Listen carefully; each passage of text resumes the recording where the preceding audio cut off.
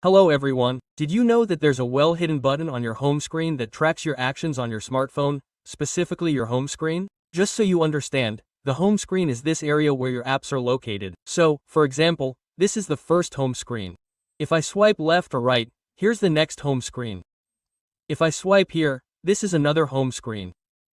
So, you can have a lot of these home screens, depending on how many you've installed yourself. For example, I have a lot. And, cleverly, this button is enabled when you buy your smartphone, but few people know about it because they rarely access these settings. I'll tell you all about it now and show you how to disable it. Be sure to give the video a like, subscribe to the channel, and share with your friends. So, watch. If you go to the standard settings, you'll see a little house here, and a setting called Desktop. But that's only if you have a standard theme, so I haven't changed the theme. If you change the theme, the icons here will obviously look completely different. There you go. If you can't find the desktop on your device, use the settings search. Just type desktop or desktop. It will find the exact same setting.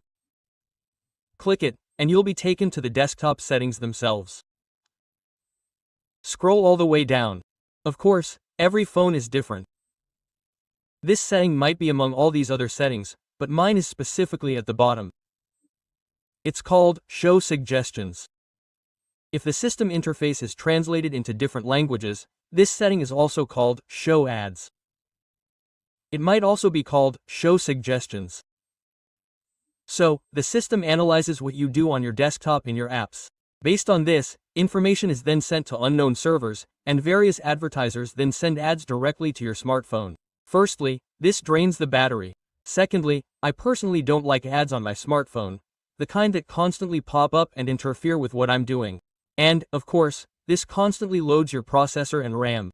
Plus, it uses up your internet connection. Of course, you need to disable this button, this slider, so your phone will work much better and much faster than before.